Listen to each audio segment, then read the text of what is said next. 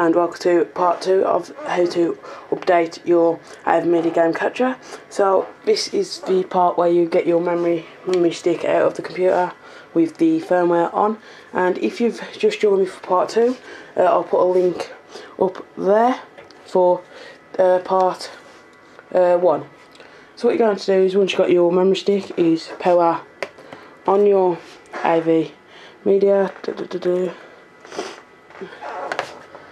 and then it'll come on, right, and plug in your memory stick. So that's in.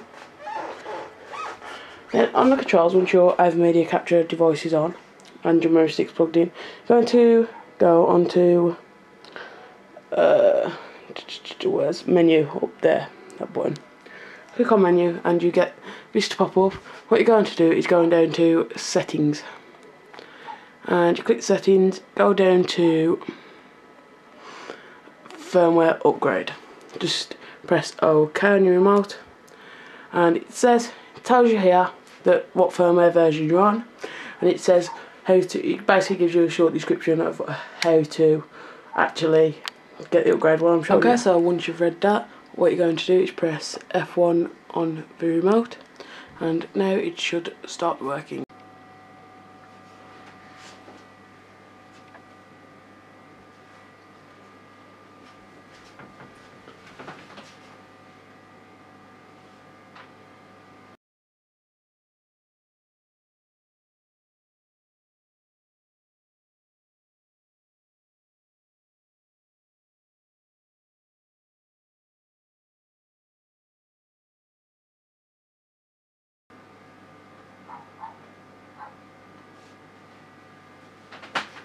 Okay, so the update has finished doing, so what you're going to do is press OK, and then you have successfully updated your AVerMedia Game Capture HD.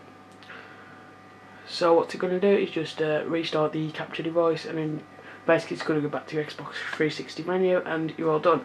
So thanks for watching, hope you like, bye.